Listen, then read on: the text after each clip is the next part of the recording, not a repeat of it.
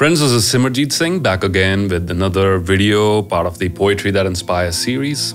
If you've ever struggled with this question, what is life? Not from a biological perspective, I'm sure scientists have very well answered that, but from a philosophical perspective, what is life? What is the meaning of existence? What is the purpose of life? Why are we here?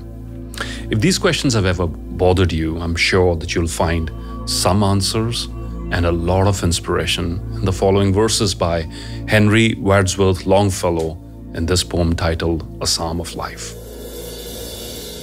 Tell me not in mournful numbers, tell me not in mournful numbers, life is but an empty dream. For the soul is dead that slumbers, and things are not what they seem. Life is real, life is earnest, and the grave is not its goal. Dust thou art, to dust returnest, was not spoken of the soul. Not enjoyment and not sorrow. Not enjoyment and not sorrow is our destined end or way, but to act, that each tomorrow finds us farther than today. Art is long and time is fleeting, and our hearts, though stout and brave, still like muffled drums, are beating funeral marches to the grave.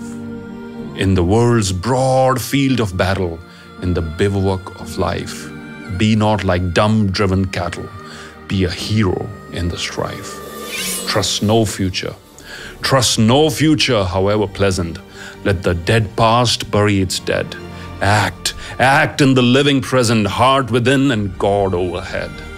Lives of great men all remind us we can make our lives sublime, and departing, leave behind us footprints on the sands of time. Lives of great men all remind us we can make our lives sublime, and departing, leave behind us footprints on the sands of time. Footprints that perhaps another, sailing over life's solemn main, a forlorn and shipwrecked brother, seeing shall take heart again. Let us then be up and doing. Let us then be up and doing with a heart for any fate, still achieving, still pursuing, learn to labor and to wait. Let us then be up and doing with a heart for any fate, still achieving, still pursuing, learn to labor and to wait.